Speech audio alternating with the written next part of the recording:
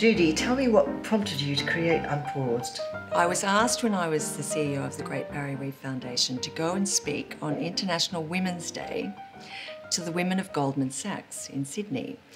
I was working on a very big project which Goldmans were partnering with us on, and they felt it would be good for me to go and talk about the work that the foundation was doing with the firm.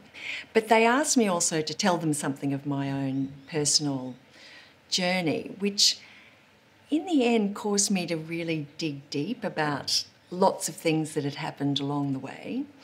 And one of the things that had happened along the way was that I'd had a 15-year gap when I'd stopped stopped quite a stillborn legal career to have these 4 children, and then I'd come back and little by little built up a network in the not-for-profit sector, which had ultimately led to me being the CEO of the foundation. The women at Goldman Sachs told me when they were asking questions, they didn't talk to me at all about the work I was doing at the foundation. They were interested in how I was possibly brave enough to leave for 15 years and how on earth did I end up in this what to them looked like a very glamorous and exciting role. How on earth did I pull that off? Because they weren't even game to stop for any purpose, to do extra study, to have a family, to look after a sick relative. They were not game to get off the treadmill. And it was a question that, having been asked, suddenly I was being asked it all the time. Because I wasn't a marine biologist, people would expect me to be a marine biologist when I'd go into a meeting, and they'd say, "Oh, Professor Stewart, welcome." And I'd say, "Well, actually, I'm not a professor." And then they'd say, "Well, who are you?" And so I'd start this story about I was a lawyer who came to the job at the foundation via chamber music. And it set up this whole conversation. And so people would say, how do you do that? How do you do that flip from law to music to science? So when I stopped doing that role, I thought, I'm going to write this down, because it so disturbed me that these young women were just not game to take more control of their life and to make sure that they were doing all the things that a human should experience in a lifetime. You can't just be a working person. There's a lot more to life. With the benefit of hindsight, is there one thing that you would do differently about that 15 years? Well, there are quite a few things I do differently, but I think that the easiest thing to say that I really regret is that I didn't take an hour a day to work on my career when I was at home with 4 screaming children. I always felt I was so busy and so pushed and so occupied, but actually I could easily have set aside a small amount of time every day to work on something that was important to me. I should have gone back and done an MBA long before I ever started one.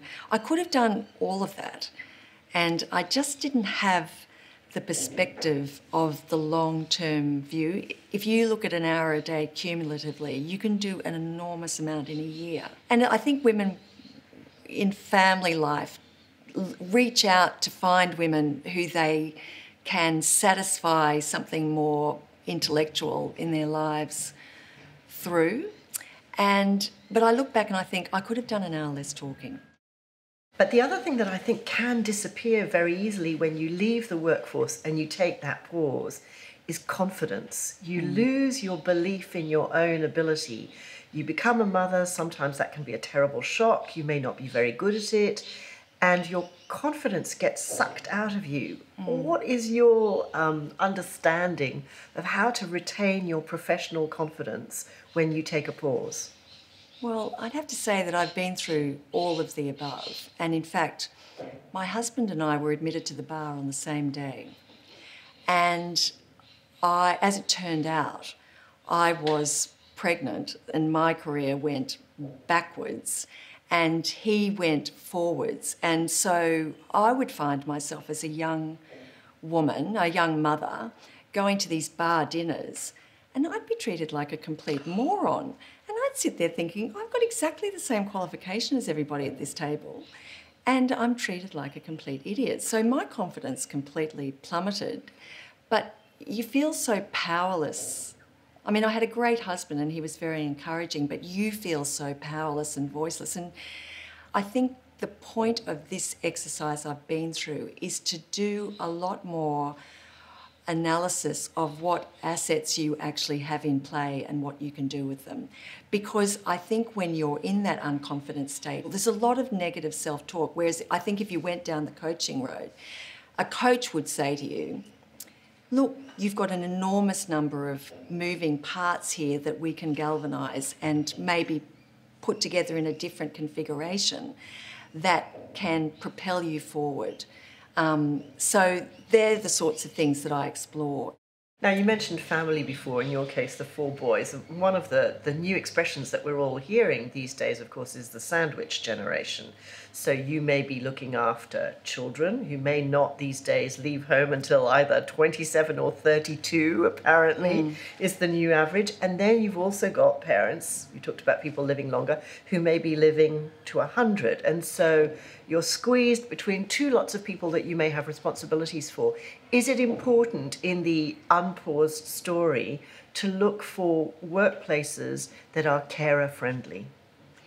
Yes, I think it's absolutely essential. And this is where the bigger corporations can be very much more attractive, because they have the resources to enable you to shift and pause and restart. It's much harder in a smaller company. Having said that, I also observe that women who want more flexibility are creating careers for themselves on their own terms. There just comes a point where a lot of women will say, I don't want to do this anymore. And I've spoken to one woman in particular, a very senior position with a very big global firm, and she said to me, women don't really leave their careers necessarily for the family, because things are a lot more accommodated now with families, but women will leave their careers because of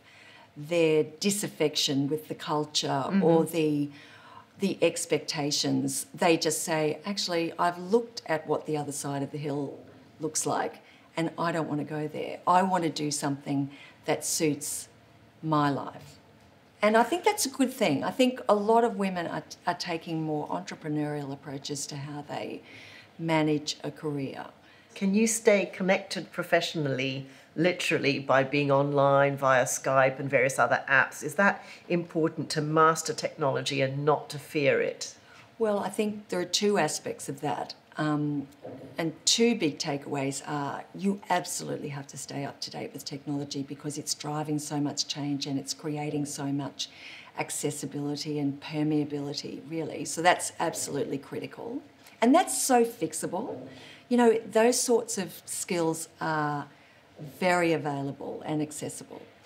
But the second thing is that keeping your networks alive or reviving dormant networks can be done to an extent virtually. You can stay in touch with people through these various professional social media platforms, and you can also stay up to date via, there's an enormous amount of information and education becoming available via websites, via podcasts. That seems to be a thing that I notice with women my age, professional women, who in some cases are no longer working. I mean, honestly, they must be spending a lot of time on their own or driving, but they are all the queens of, you know, what are the latest podcasts? And they digest an enormous amount of content in digital form. And I think staying on top of all of that and feeling like you're tapped into what's current and what's happening, which is sort of the counterpoint to feeling isolated and alone. So do you have a favourite app or do you have a favourite platform that you use to illustrate exactly that? Well, I am completely obsessed with podcasts. I've reached a lot of people through their podcasts. You know, people I've been interested in, I've got into contact with and said I want to learn more. I bought their books. I've mastered some new technologies myself by exploring it through podcasts, you know, the podcast. Yeah, I know, I really have. And I've enjoyed it. And I feel like it's something I can control And I don't have to be sitting down to do it. So I can move around and get other things done. I spend a bit of time in the car moving between A and B, and it's an hour and 20-minute journey, and I make that hour and 20 minutes work all the time. I can't bear to fritter that time away. No, that is very precious time. Yeah. I mean, it's actually very good time, that travelling time, I think, for creative thinking, but as you say, also for absorbing new information from wherever. And not being interrupted, you know, so you can control that flow of information and really concentrate. And, absolutely. Yeah. Now, in your own pause, in that 15 years where you did also produce 4 sons, you went into the not-for-profit sector, and the not-for-profit sector seems to be a very useful kind of laboratory for growing your career back after a gap. I think one of the big unknowns about the not-for-profit sector that I really understand now is that it is expected that every senior business person will contribute to the not-for-profit sector in some meaningful way. So what I learned was, if I had become the most important lawyer in Australia, if that legal career had extended in its usual way, I would never have met the people that I met through the not-for-profit sector. I was working with, you know, the most senior people in Australia at the foundation and learning from them every day. I tried to really soak up from them as much as I possibly could. I don't know how aware they were of the fact that I was, you know, I think they call it trolling now. I was trolling them professionally. I was trying to learn as much as I could while I worked with them. And I mean, it was amazing to be running, as a CEO, to be reporting to the chairman of the Commonwealth Bank in his boardroom and watching him run a meeting and managing my dynamic with him. I mean, that was, most people will never see the chair of the Commonwealth Bank chairing a meeting. And my big advice to someone who's really struggling with a pause is to look into a pathway or bridging one career and another through an involvement with the not-for-profit sector. I mean, A, there are huge issues that are being addressed by these not-for-profits that are completely fascinating and needing good people. B, there are really great people who are getting involved in a lot of these issues on a voluntary basis. And C, you can just learn a lot and feel more valued, I think, you know, by getting involved in that world, to the point where I don't think you need to be doing everything for nothing forever. I think that's a really important point, especially to make to women. I think there's a point at which you have to say, okay, well, look, I'm prepared to do this on a voluntary basis to this point, but beyond that, I want to be paid. And I think that's a bit of a warning. But from the perspective of the people I met and what I learnt from them in those roles, it was absolutely invaluable experience.